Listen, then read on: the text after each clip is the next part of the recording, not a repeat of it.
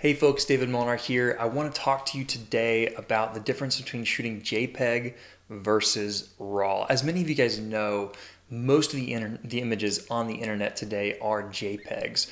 Every single camera in the entire world, to my knowledge, can shoot a JPEG image. And most of you guys have probably shot JPEGs, whether you've shot on an iPhone, an Android, a DSLR, or even a mirrorless camera. So why would you shoot RAW? What's the difference? What's the advantages? I've heard there's disadvantages to shooting RAW. Well, what I want to do is I just want to break it down for you crystal clear what the pros and cons of shooting RAW versus JPEG actually are. So I'm going to give you a little teeny analogy first.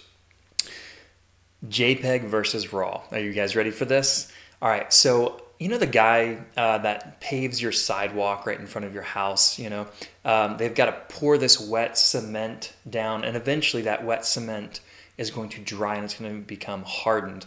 And at that point, you can't really change the cement. The only thing you could do is like remove it or break it up or just kind of discard it altogether. So once it actually dries, it's kind of cemented in there forever.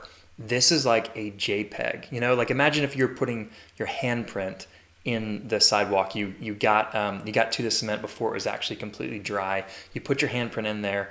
That handprint is cemented in there pretty much forever. You can't really change it. You can't like mold the handprint anymore once it's dried. Maybe you could like chisel it or try to sand it down or grind it or something. But for the most part, unless you just throw away that chunk of cement, it's there. It's like that. This is what it's like to shoot a JPEG image. So, you can shoot an amazing quality image with JPEG. There's nothing wrong with it. But what you're saying is you're essentially saying this is the way it's going to be kind of forever, kind of final. Now you can edit JPEGs just a little teeny bit. You have certain things you can do, but you don't have as much range.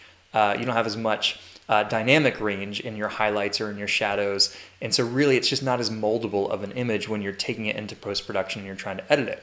However, if you shoot RAW, the format RAW, and every single company like Nikon, Sony, Canon, whatever it is, they all have their own proprietary formats of RAW. But when you shoot RAW, it's as if you're shooting wet cement, okay? Or at least, semi-wet cement to where it's not like liquid, but it's still moldable, okay? You could put that handprint in there and then you could probably change or alter that handprint just slightly. And the beautiful thing about RAW is that it never fully dries. That's why they call editing in RAW non-destructible. And this is a beautiful thing because you can always go back later and mold that cement just a little teeny bit more to change things. And then you could export and finalize that image. And it's like creating another block of solid concrete, but your original block of concrete, your raw image, is edited in a non-destructive way. So it's like cement that never actually dries. So that's the main difference between shooting JPEG versus RAW. There's, of course, tons and tons of other things, and I don't have time to talk about it in this quick free tutorial. But shooting RAW does take a larger file format. It'll take up more space on your memory cards and on your hard drives and all that stuff. But in my opinion, it's definitely worth it to be able to have more options later on. Thanks so much, and I'll see you next time.